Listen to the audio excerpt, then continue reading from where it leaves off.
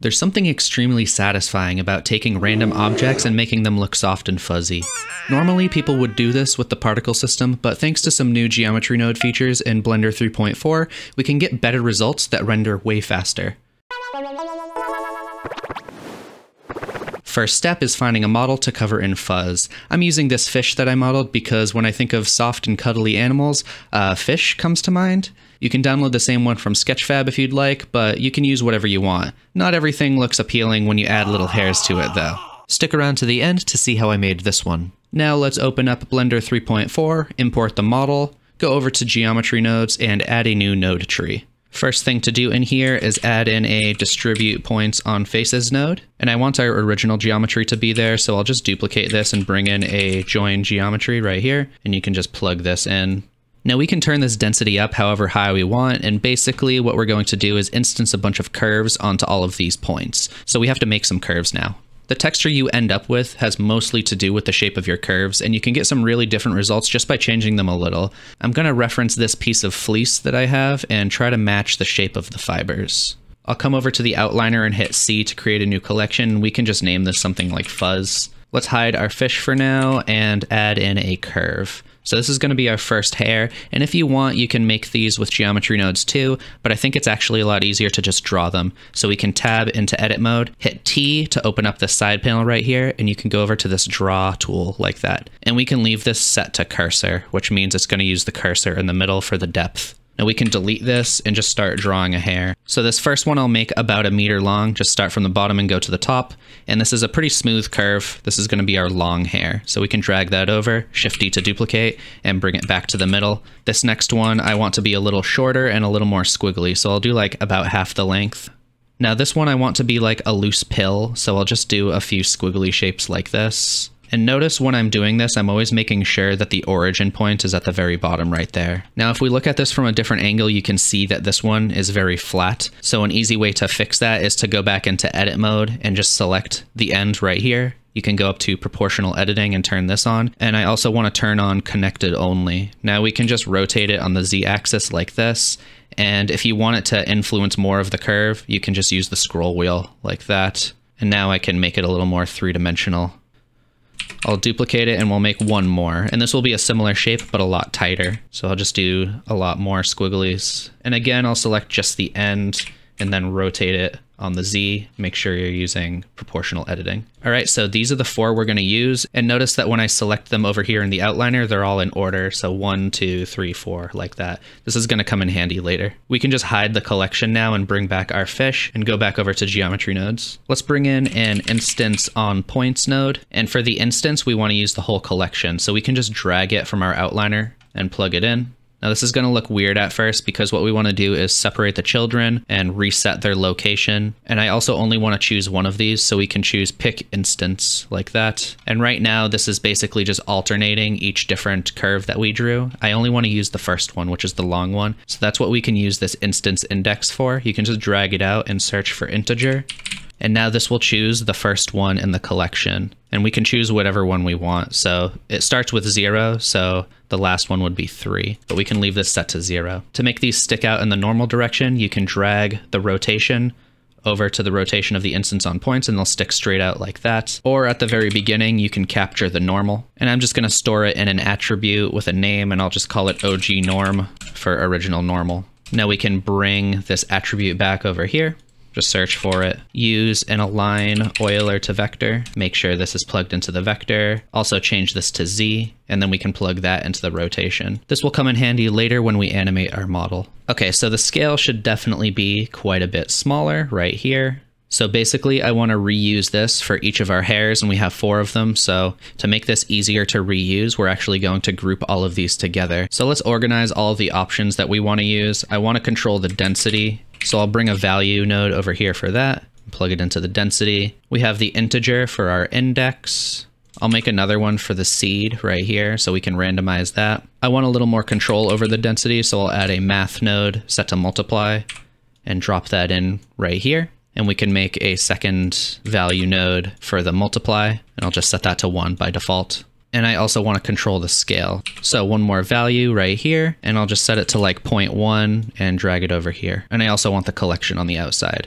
So now that we have all of the options we want, we can just select all of this and hit Control G to group it. And if you want to change what any of these options are called or their order, you can do that on the side right here. Just hit N and go over to group. These two are still called value, so I'll name one of them density and the other one density multiplier. Now I can get rid of the ones over here that I don't think we're going to need. This is mostly just to make it easier to set up. Now let's duplicate this node group so that we have 4 of them, one for each of our hairs. And instead of hitting Shift D, you can hit Control Shift D, and that will duplicate it with all of the connections over here still plugged in. So let's just make 4 of these. And I want to join them together. We can just plug all of them in like this. And then we just have to change the seed and the index for each one. So this one will be 1, this one will be 2, and the last one will be 3. Now, if we want, we can control the density of each one independently like this. And I have this value over here just controlling the density of all of them at the same time. Right now, these have no thickness to them, so we can add some thickness after the join geometry with a curve to mesh node. And we can plug a circle into the profile curve. I like to set the resolution to 3 to start, which is the lowest resolution. And the radius is way too big right now, so we can set this to something a lot smaller, like 0.01. And I also want the tip of each of these to get pointier. So we can do that with a set curve radius node. And we'll use a spline parameter, and we can plug the factor into the radius. Now these are all going to be flipped backwards. You can see it's like thin at the wrong end. So we can flip that around a few different ways. The way that I like to do it is with a math node set to subtract, and we can just subtract the factor from 1. So the first one should be 1. You can plug the factor into the second one, and then we can plug it back in. If any of them still look backwards, you can go over to your curves, and in edit mode, just select everything, right click, and choose switch direction, and then they'll flip around. Let's add some randomness now. So we can do that after the join geometry right here. And we're working with instances. All of these are instances. So we can add some random rotation with a rotate instances node right here. And we can just plug a random value into the rotation. So I'll drag this out and search for random. And we have a random value right here. So I'll set the X and the Y to something like 0.3 and the Z I'll set to pi. And for the minimum, I'll do the same values, but negative. And I also want to add some random scale, so we can bring in a scale instances node and do the same thing. Another random value node, except I'll set this to float, and we can just plug that into the scale. And I want our minimum scale to be something a little bigger, maybe like 0.3. I want the long hairs to not appear as often, so we can change the density multiplier to something way smaller, like 0.005. If we turn our density up really high, it'll start to get pretty slow. So I want to make the value for the viewport and for the render different, and we can do that pretty easily. You can use a node that's called isViewport and a switch node. Make sure the switch is set to float, and we can plug the isViewport into the switch right there. Now the viewport value will be true, and when it renders, it will use the false value right here. So I'll just type 100, and we can replace this value. We can just delete it and add this one in like that. So let's set our render value to something way higher. So instead of 100, we'll do like 100,000. Now let's see how it's looking in the render. It's looking pretty good. Now let's add some color to it. So to get started, at the end, we should add a set material and set it to whatever our fish is using right here. So we can do that. Now we can go over to the shading tab. And there are a few things we need to do in here. First of all, notice that our fish is using this image texture and it's UV unwrapped. This is going to be a lot easier if you're using UV maps. So let's bring in an attribute node, and we want to use the same UV map. So you can just hover over this, hit Control C, and then hover over this and hit Control V. Basically, you want to use the name of the UV map that your model is using, whatever is in here. You can see that we have 2, and the one that this is using is called UV map. And we also want to change this from geometry to instancer. And this is the new feature in 3.4. It's that we have more attributes that we can use with our instances. Now, if we use the vector from this, you can see that our instances have the right color, but it turns our model gray. So we basically need to mix these two UV maps right here. Luckily, we can use the alpha right here from our attribute, and that will give us a different value for things that are instances and things that are not. So we can bring in a mix node right here and make sure this is set to vector, and we can plug the alpha into the factor. So the instances are showing as white. That means that we should plug our vector into this slot right here, the second slot, and our normal UV map into the first one, and we can plug this into our vector, and as soon as we do that, our colors should match. One issue is that when you're using this on something that deforms like an animated character, some of the particles will flicker in and out like this. First, we need to capture our original position, unwrap our mesh, and then after all of the points are scattered, we can set our model to its original position. It takes a little longer to load when you do this, but it fixed the flickering problem for me. If somebody knows of a better way to do this, then leave a comment below. You can make this easier to reuse for multiple objects by duplicating this group input and using the empty slots to plug into values that you know you're going to want to reuse. And you can rename some of these options in the side panel by hitting N.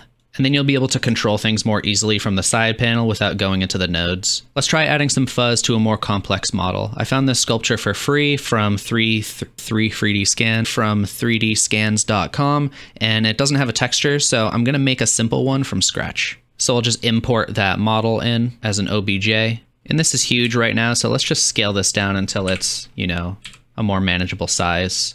And when it looks good, hit Control A and apply all transforms. Now we can select it and add a geometry nodes modifier and just add in the node tree that we made. Now we can just, you know, turn the scale up and add as many particles as we want in here. In the shading tab, I'll make a simple material with a noise texture, and we're going to use the object texture coordinate. You can plug that into the vector, and I'm gonna plug the color of the noise into our base texture. And now we'll get some rainbow colors in here. If we want our fuzz to inherit this color, we can use an object info node and use the location instead, like this.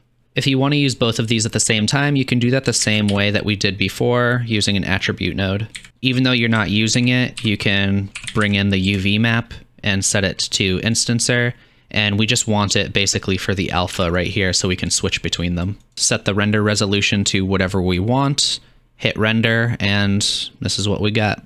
If you want to download the file from this video, you can get it on Patreon, along with early access videos and coupons for free products.